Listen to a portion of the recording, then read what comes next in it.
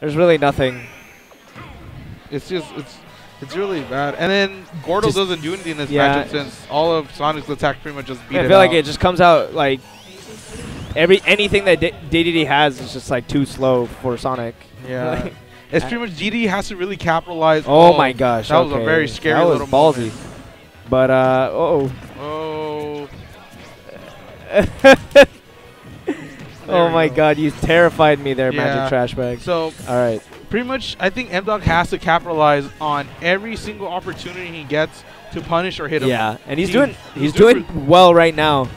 But hopefully no commentator's curse comes into play. Yeah, he's got a bit of the momentum. Yeah.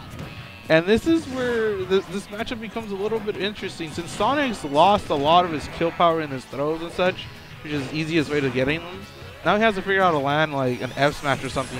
He's Dedede's extremely heavy and he's not gonna die. He has to kill him with a hard read, which is gonna be hard because if calls up that roll onto the stage with a straight down smash. You gotta be honest, man. You gotta be honest and get up the stage sometimes. Yeah. And that was risky because I mean, I think that's Dedede's best smash attack is his down smash. So Captain Andrew just kind of gave him all the time in the world, and back throw is gonna do it. Yeah, off the platform near the blast zone.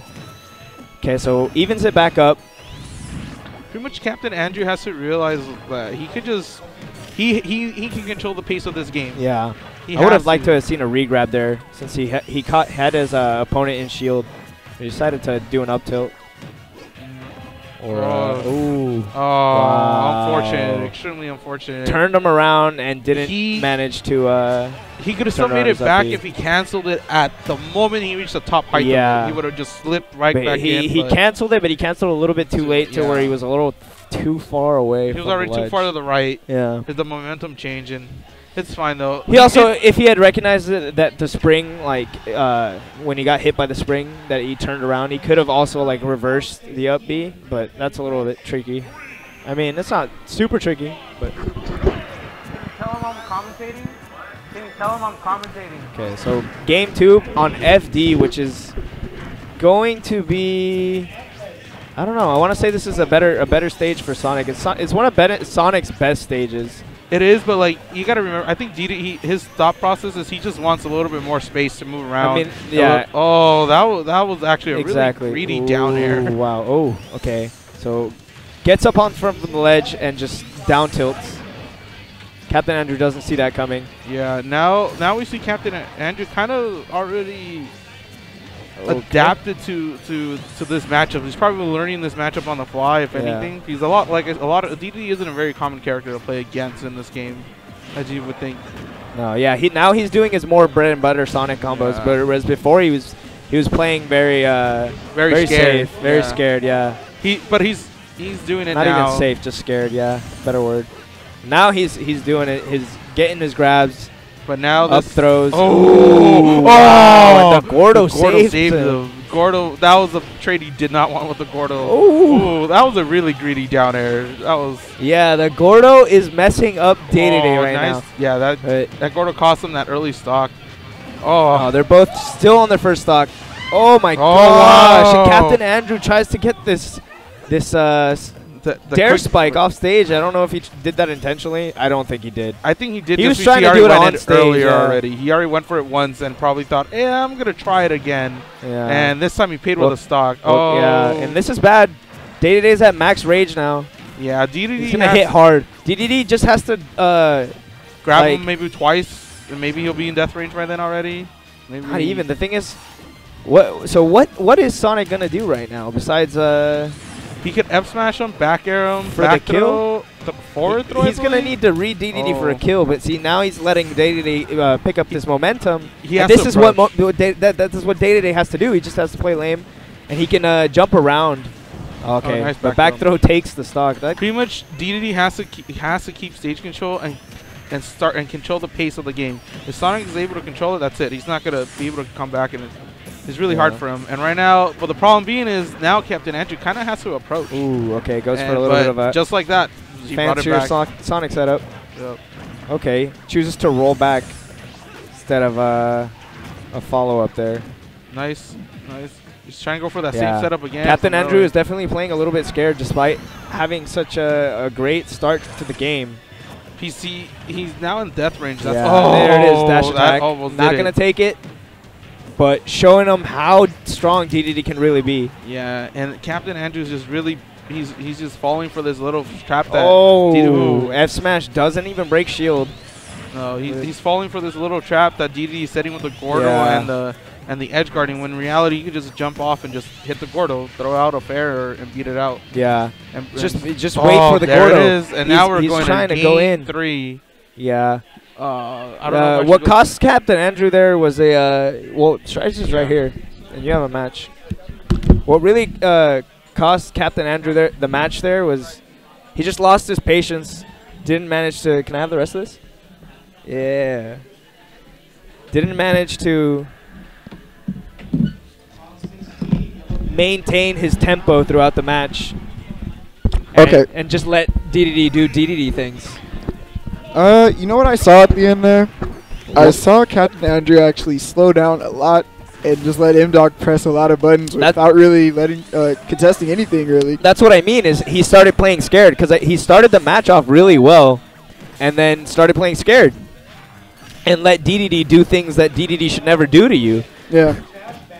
Yeah, see, the thing about Dedede, I still feel a lot of people don't really know that much about the character. Oh, no. So when they see him, they just tend to, play a little bit more patiently just so they can see exactly what he's trying to do. Yeah.